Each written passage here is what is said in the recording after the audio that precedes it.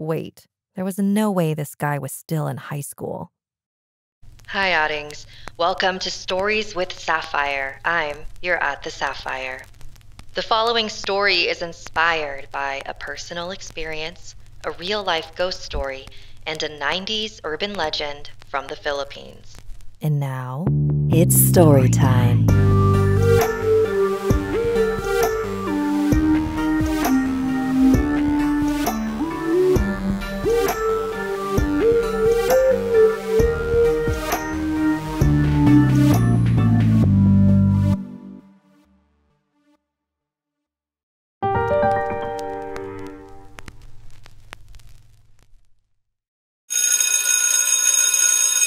School was finally out, and the weekend had officially begun.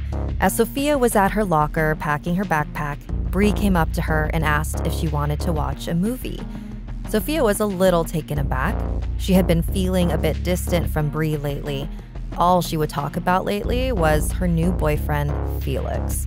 Sophia hadn't met him yet, and she was already so annoyed with their relationship.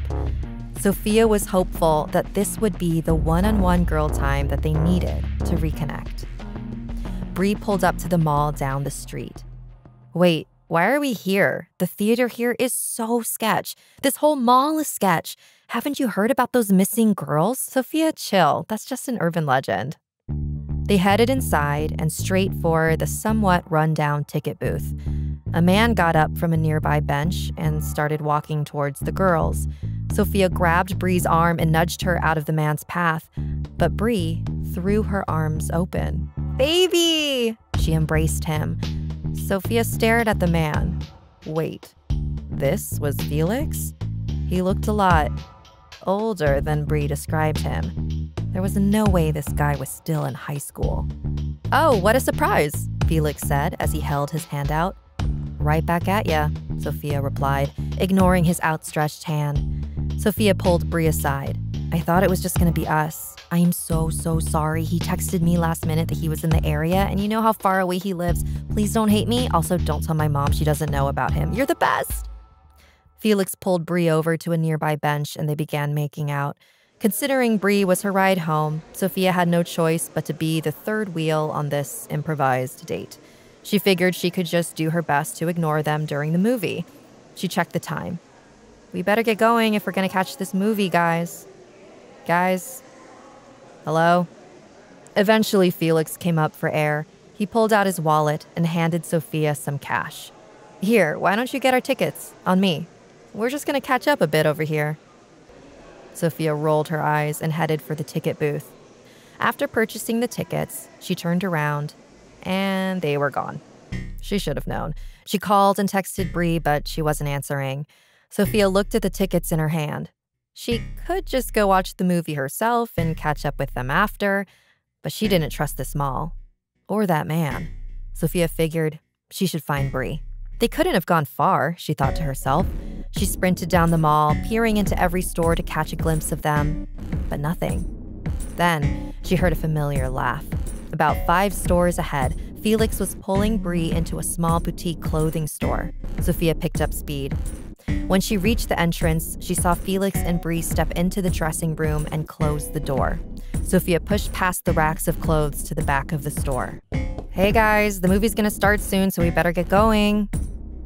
No response. Sophia kept knocking, and knocking, and knocking, and then the door swung open.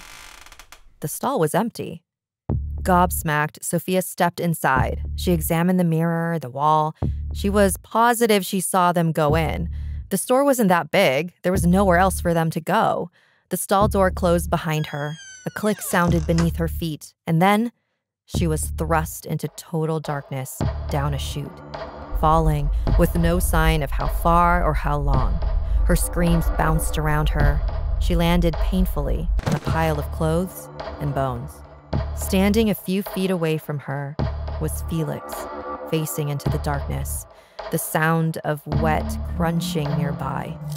He turned to Sophia. "Oh, what a surprise," he exclaimed.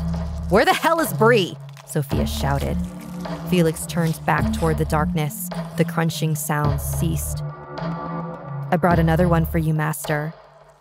From the shadows emerged a massive serpentine creature.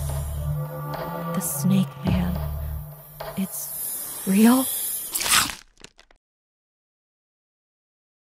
In the Philippines in the 1990s, an actress named Alice Dixon was said to enter a dressing room at the Robinson Mall.